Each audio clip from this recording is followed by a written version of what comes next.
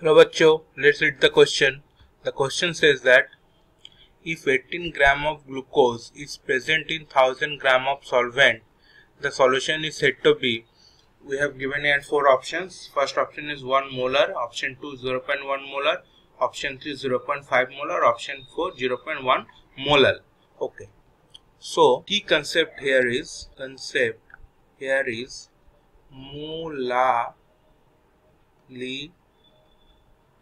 What is molality? It is defined as number of moles of a solute dissolved in 1000 gram of a solution. In this note, special things is to be mentioned. There is a difference between molarity and molality. In molality, we use 1 liter solution, but there is a slight mistake here. In this molarity, not molality. In molarity,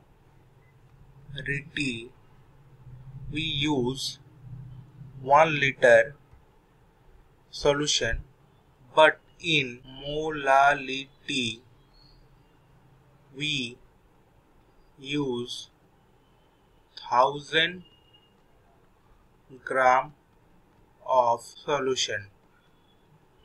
Here 18 gram of glucose 1206 is dissolved in 1000 gram of solution. The mole number of 18 gram of glucose is equal to weight of glucose by molecular mass of equal to by 12 plus 1 into 12 plus 6 into 16 equal to 18 by 180 is equal to 0.1. Therefore 0.1 of glucose dissolved in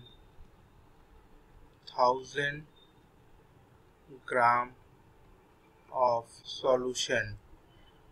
Therefore, as per the definition of molality, the solution 0.1 molal solution. Therefore, option 4 is the correct answer. I hope this will answer your question.